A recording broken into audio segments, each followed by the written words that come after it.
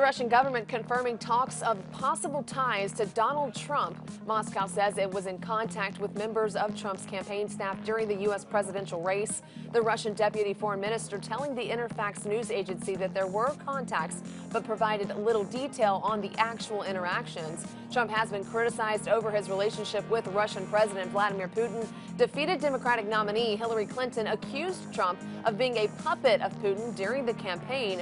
U.S. officials also said Russia hacked into Democratic Party emails, which Moscow denies. The bottom line, more evidence Trump is getting cozy with Putin.